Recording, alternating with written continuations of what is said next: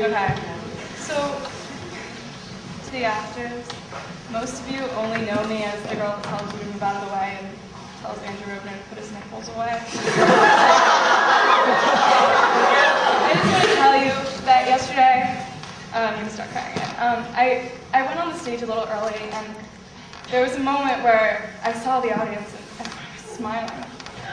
And I was so envious of you guys. Because I know that, I'm important and stuff, but like, I could never do that. Like, you guys are the ones that make them laugh and make them cry.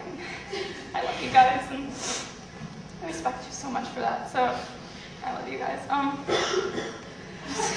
To my techies.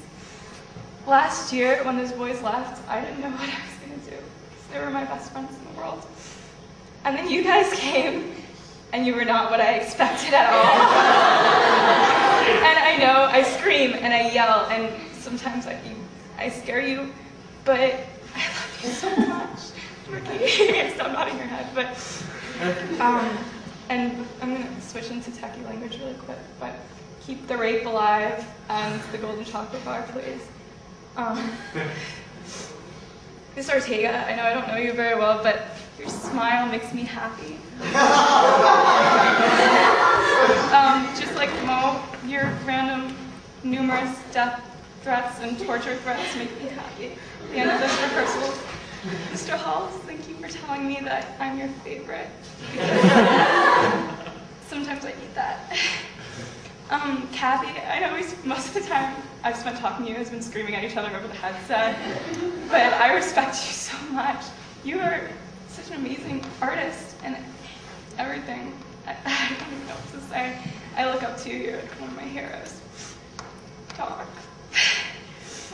Oh my God.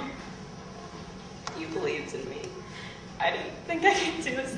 Even Zach didn't think I could do this last year. He told me, he laughed as he walked out the door, and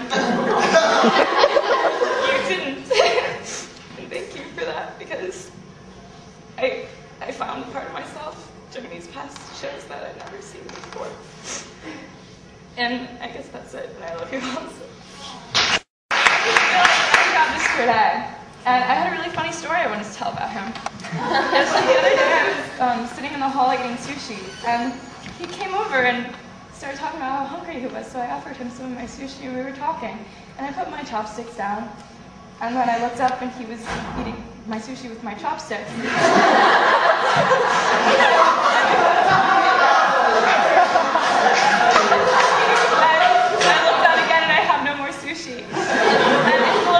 That, Mr. Day, that I love you so much. Whether it's pondering the meaning of WTF or doing cartwheels on the stage before the show.